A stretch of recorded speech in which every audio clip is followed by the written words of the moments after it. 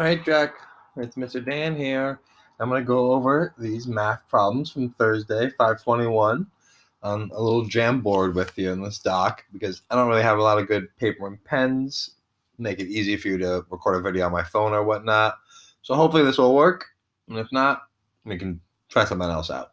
So we'll go over the first problem. There are 12 apples in a bag. The Santos family really likes apples and bought 8 bags. They have eaten 18 apples so far. How many are left? All right, so two-part problem, and obviously working on a lot of those lately.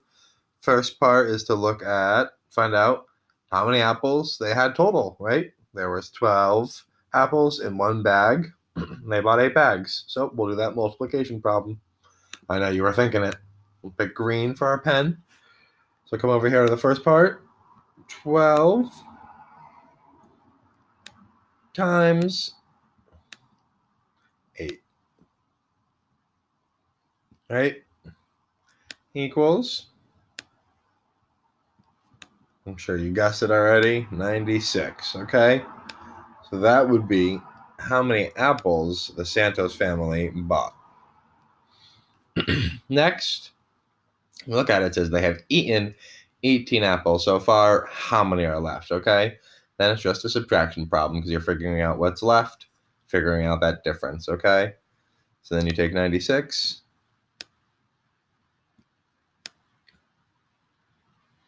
And you take 18, and then you subtract them. All right, something that we did all year, all before. You know that. Let's see. Hopefully I don't run out of room. All right, looks like I will. So I'm going to put my answer over here. 6 minus 8 you can't do, right? 6 is too small, so we got to borrow from the 9. Cross out the 9. Becomes an 8. And now we have 16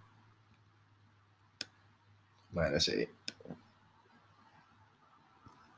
Which, like I said, put my answer over here, is going to be an 8. Well, 8s are harder. 8, and then 8 minus 1, 7. All right, buddy. So we look at our problem. Santos family bought those 96 apples, okay?